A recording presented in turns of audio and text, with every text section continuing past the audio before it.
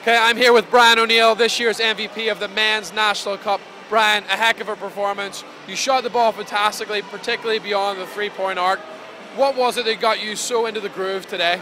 Yeah, it was a tough game. We've great plays. Lads just found me, and luckily it was my day. Made a couple of big shots, but hey, everyone, 1 to 12, the whole lot of us played well, and it needs a team performance to beat Castle Island like that. They've won 3 out of 4, 2 out of 5, I think, and it took every one of us today to try to beat them there. What was your biggest concern going into this game? What were you guys coaching and scouting for? Well, to be honest, people were saying we were big favourites coming into this. I didn't think that at all. Castle Island are a brilliant team. Brian Curran has them well run down there, and nobody saw the UL game. Nobody wins a game on paper. We had to come up. First half didn't go exactly the way we wanted, but second half we were able to drive on and things went for us, and thankfully we got the win.